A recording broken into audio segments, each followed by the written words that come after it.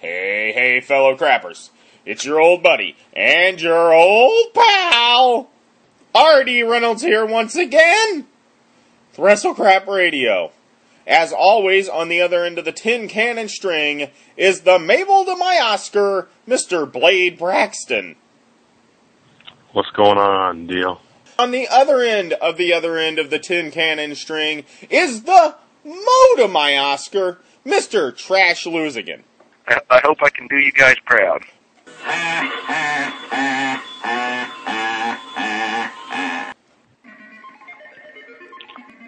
Okay, Johnny. Okay, stop. Stop. Would you stop? Oh, no. In addition to keeping WrestleCrap HQ very tidy, he does handle our TNA correspondence.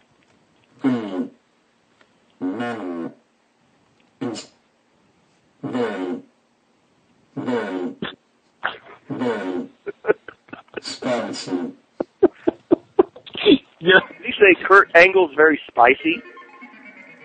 Well, there he goes. I believe he said Curryman was very spicy, and then he just rolled away.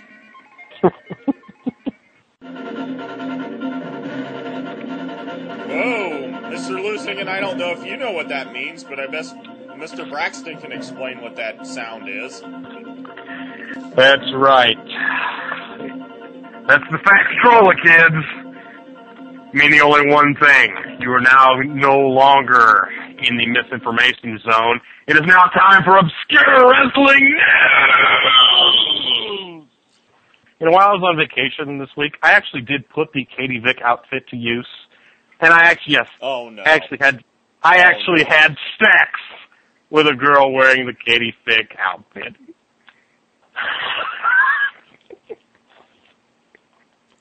I've now not only have sinus problems and phlegm issues. I reenacted. I've become so nauseous. So I am ready to vomit with rage. I reenacted the 2002 Gooker.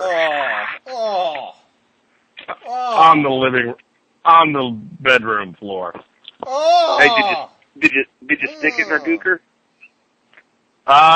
Well, don't worry, Dill. I did pull out.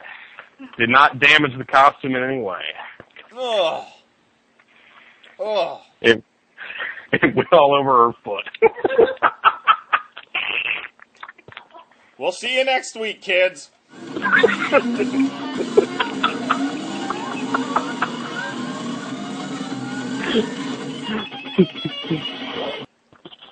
Please. Whoa. Oh, Katie.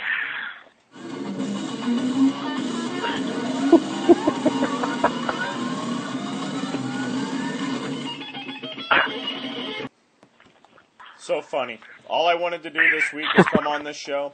I wanted to talk about Vince McMahon's giant ears and how he has a lot of excess neck skin. Kids, I hope you've all enjoyed WrestleCrap over the last 7+ years.